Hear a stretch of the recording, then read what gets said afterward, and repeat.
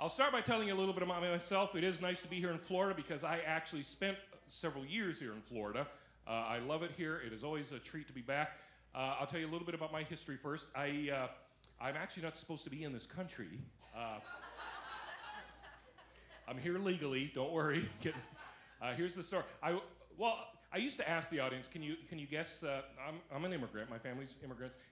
I would used to ask, can you tell what country I'm from? But I stopped because not too long ago a lady was like, Puerto Rico.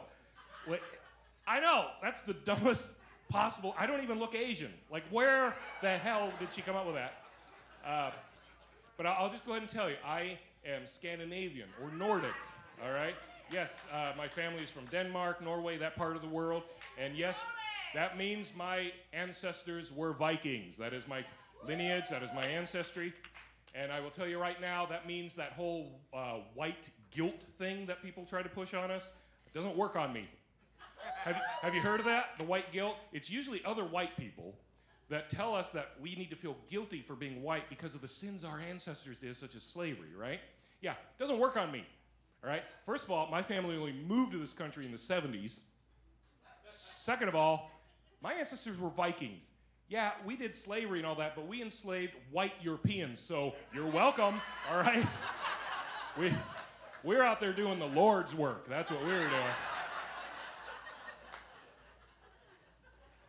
Anyway, my family moved around quite a bit. They ended up in Canada, then Mexico, then back in Canada. And then for most of my childhood, I grew up in a beautiful area known as the Ozarks. Yes, the Ozarks, hillbilly country. Yes, that's part of my personality, yeah. And obviously, I'm a big fan of meth. I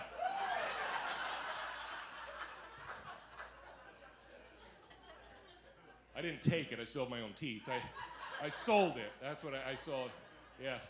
And that's why after I got married and had kids, I moved to a dark, mysterious land known as Daytona Beach, Florida. Yes, because I was able to sell meth in the mall. Yeah.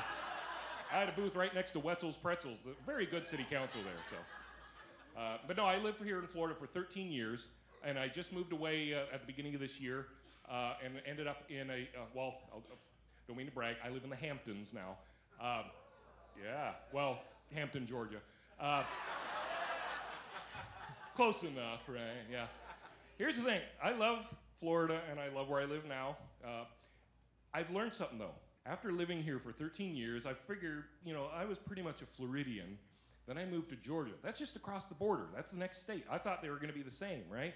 Turns out, and I hate to tell you folks this, the rest of the country, they're not big fans of Florida. Yeah.